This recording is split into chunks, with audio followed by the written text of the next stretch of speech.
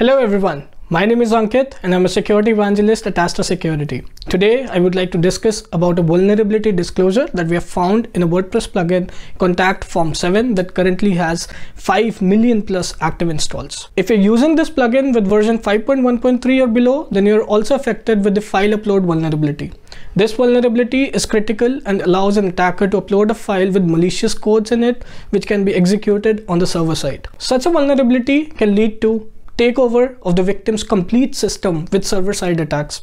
It can also lead to insertion of malware, where an injected malicious script could be for stealing credit card information, redirecting your visitors to malicious pages, or simply WPVCD malware attacks. When he gets access to a database, he can sell your customer or user information for money. It can also lead to a situation where an attacker can inject phishing pages in order to simply deface your WordPress website. Wondering what's the fix to this vulnerability? Well, the first step is simple.